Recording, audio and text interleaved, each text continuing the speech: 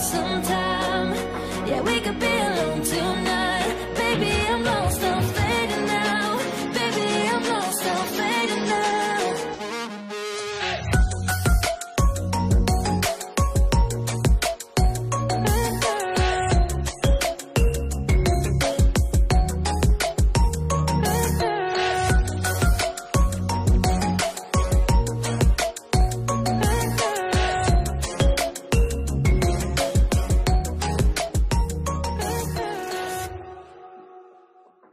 So this episode we leave our free camp at 40 Mile and we head back down the highway to camp on the side of the Ashburton River just out of Onslow, and then from there we head to Bullara Station, stay in the Exmouth Gulf, and then Giralia Station, stay also in the Exmouth Gulf.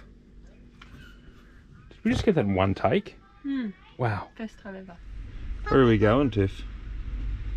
Another baby. The Onslow. Onslow. But into town, or are we still thinking camping on the Ashburton? Yeah, so on the river. Yeah. Let's roll. Well, we haven't had any breakfast. Oh, alright, let's have some breakfast. Then let's roll. Yeah, after breakfast next one. Righto.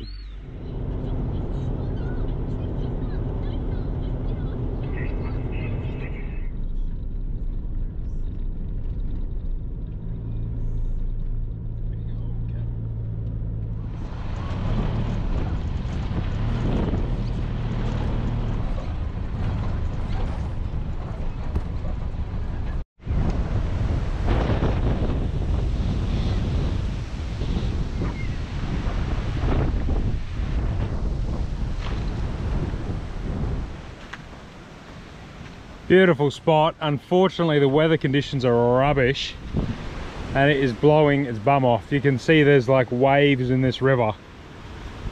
So this is 3 Mile. It's a free camp not far from Onslow. We're closer to Old Onslow, which is the abandoned older town. Onslow is like a mining town on the coast between Karratha and Exmouth, I guess. So yeah, this is a free camp, heaps of water around, plenty of spots along the river. Can have fires here. There's absolutely no amenities or anything. Oh my god, it's so windy. How do you reckon we're going to go with a stove in this weather? Oh, you had a bit of a Marilyn Monroe with your dress there, Tiff. That's going to be my thumbnail. God, I don't think Chloe's brave enough to come outside. What are you doing, chicken? Come outside. Alright. There was a croc spotted in this river just a few weeks ago, I think. A saltwater croc, I think. Was it? Yeah. Yeah. Big one. Yeah. Which is super unusual. We're too far south, they're big salties, but they reckon that when they're sick, they'll cruise down south and they'll come up the rivers to die. So. Oh my god. I think that one was shot, wasn't he? Yeah, I think so. I don't think he was really catered. I think he was popped. Days like this, I'm really glad we got the van and we're not doing it in the forward fold. We could have done it in the forward fold, no questions about it, but it's just not as comfortable. Like I don't want to be outside in this. I want to get inside and chill out on the bed or on the couch. I reckon this will be us today. Cold wraps for lunch and dinner. Chilling in here. Probably watch a movie on the telly all together. So we're in the old town site now. So basically, mid-19th century, settlers came here, overcame Aboriginal resistance to set up a bit of a township. And that river that we were camping on, they used to send, their supplies used to come via ships down that river.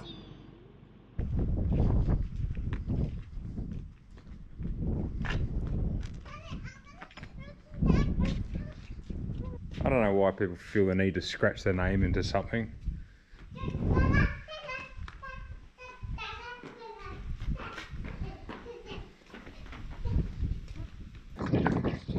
So when settlers were settling this area in the late 1800s, there was a lot of resistance from the local Aboriginal people. And the legislation back there was an act called the Master and Servants Act. So basically, white settlers could take Aboriginal people and and enslave them. And they were allowed to do that. There was legislation allowing them to do that, which is pretty crazy. And if they were met with any resistance when they were trying to do that, or if they came under attack or anything like that, then they'd be thrown in these sort of makeshift jails. It was pretty lawless, pretty wild, and pretty average conditions. This would have been the outside yard, shackled to the floor there if you needed to be, if they were too violent, and the glass on top of the walls there was a primitive sort of way of barrier control. That was before barbed wire, so you couldn't scale the walls. And this would have been the jail cell, so there would have been a shackle there. No toilets or anything like that. Chamber pots, I guess. And there's the shackle. And then the jailers and the coppers and the courthouse and whatnot was in these other buildings. Yeah, a bit of a stark reminder of some of the Australian history we're not too proud of.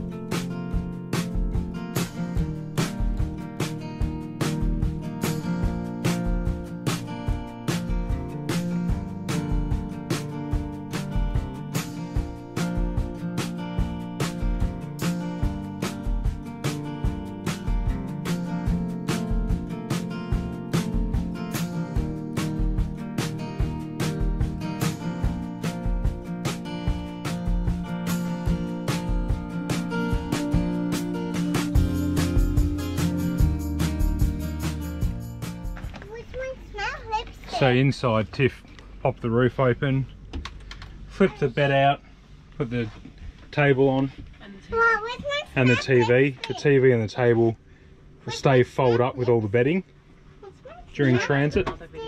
Yeah, we'll show it in another video. And she just would have moved Chloe's curtain back up because we just sort of slide that down like that as we're driving because the pop top will knock it. Oops, that's why it's your job. And that's about it in here, isn't it? And the couch and the table and this. Oh, and she's unzipped all the windows. You get such good airflow through these. It's lovely and cool already. So that's the sort of setup we do if we're staying connected to the car. You're looking at another couple of minutes if we had to level it and disconnect it from the car. I didn't put the awning out because we don't know if we'll need it yet. Stop. But the awning is electric, as you've seen. It's just a flick of that button. So that takes another 30 seconds or something. So yeah, it's a pretty quick little setup.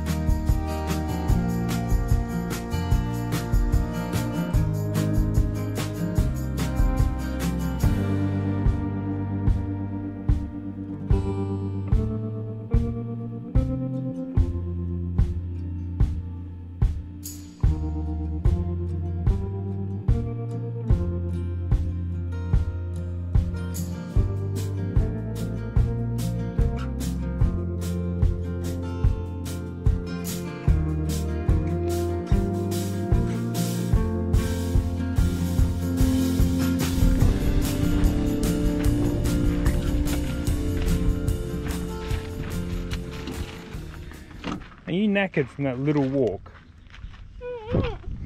Packing up and leaving Bullara now. Going to head over to a station about 40-50 k's away, still inside this Exmouth Gulf sort of area, called Giralia Station. So I'm just starting to pack up, and lucky I had a good look around the car, because if we'd have packed up and driven away, I'd have squashed our mate here.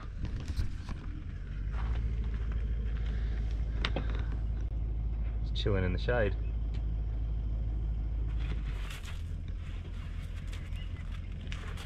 Hello. I ain't got any food for you, buddy.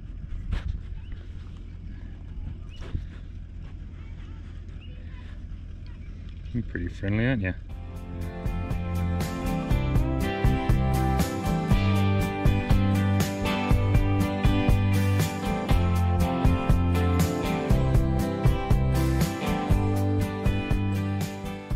Well, that was a short drive, 40 odd k's back from Bullara, and we're at Giralia. Sorry if I'm pronouncing all these wrong. It's booked us a site on the beach, so I may have to let tyres down and put it in full drive. I don't know yet. We'll see how we go.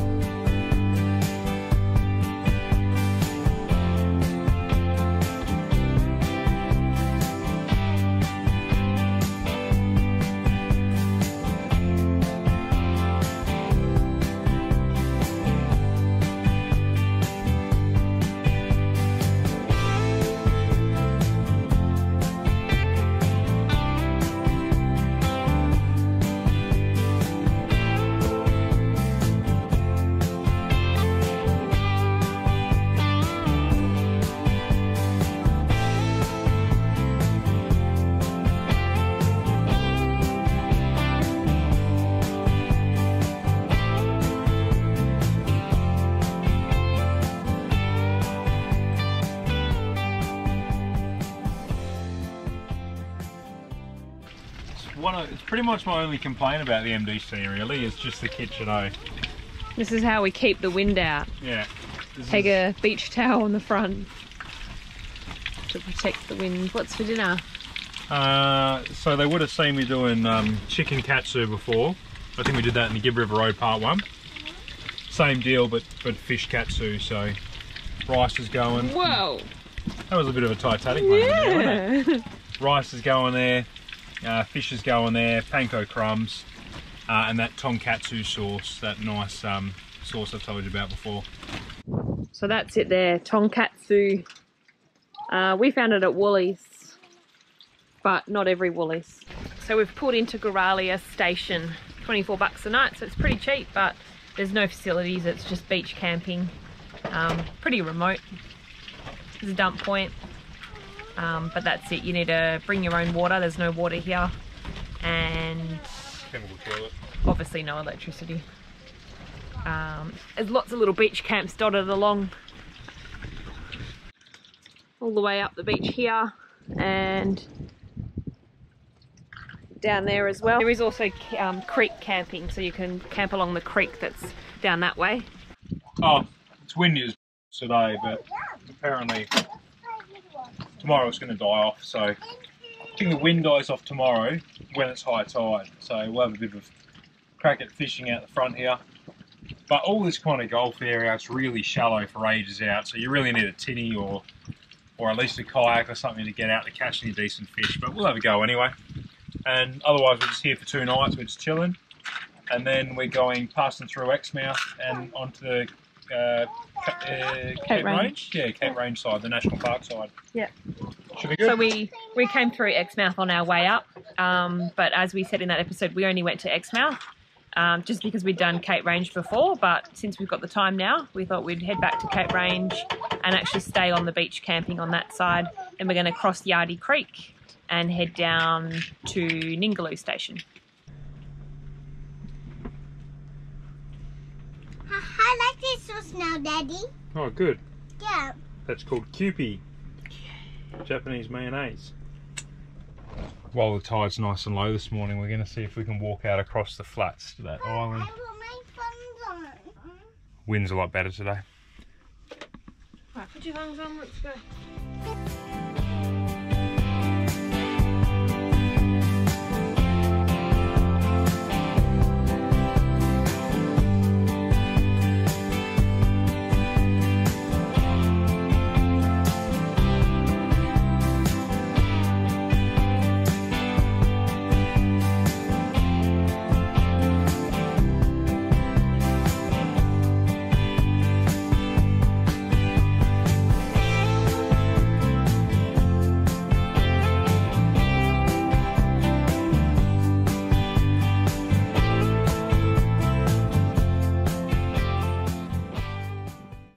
If you know what this is, let us know in the comments.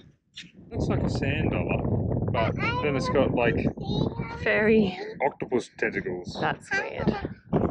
Yeah, little Chloe's pretty disappointed because while we're at Bullara, they do a damper night. There's a fellow who calls himself Damper John, who's been doing dampers there for like 7 years. Just bungs them on for guests. But too windy, so they weren't doing it. So I thought I'd make her a damper today. I'll stick it in the Travel Buddy oven. We've got heaps of sun, so I'm running it just off solar. It's not dipping into my battery supply. And I've got some, oh, I can see a sea turtle out there. And a sea turtle, Tiffy. I've got some choc chips, so I'll bang them in there. So yeah, a bit of self-raising flour, an egg, and some sugar.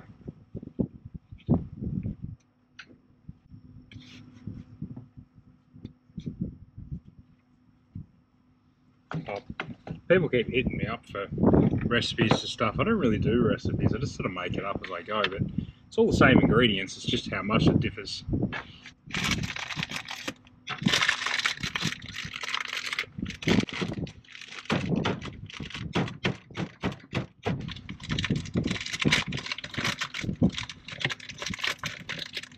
Chopped chips are in, and some milk.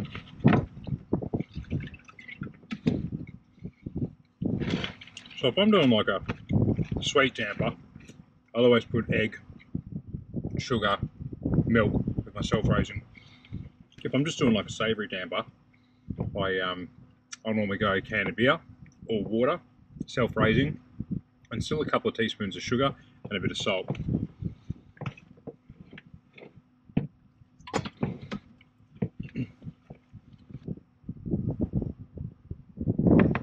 Just play around with it till you get the right consistency.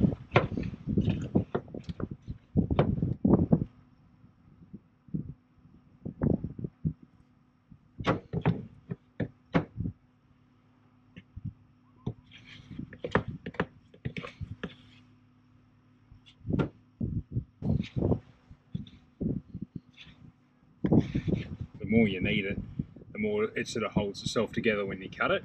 The less you knead it, the more sort of crumbly it is. So I'm not kneading it too much, just enough to get the right sort of shape and consistency. Flour, my tin.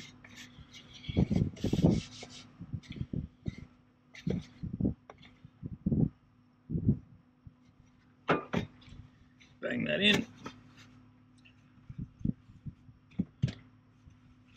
It's going to be pretty big, this one.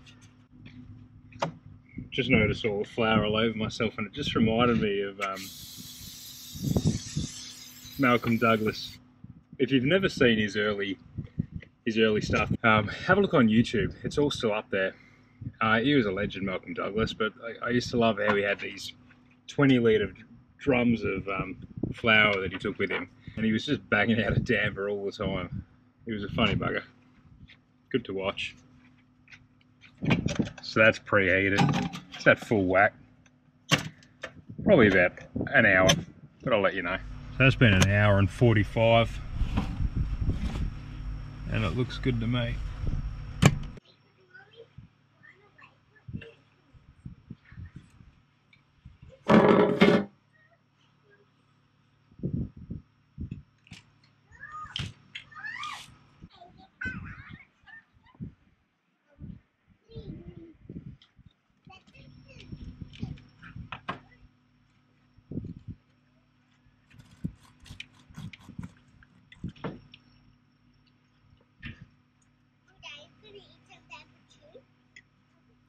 Any good? Good, Bobby?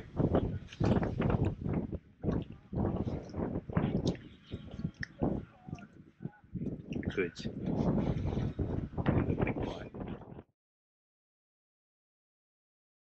So we've packed up, we're heading into Exmouth. We're going to head into Cape Range National Park and we'll be there for 3 nights.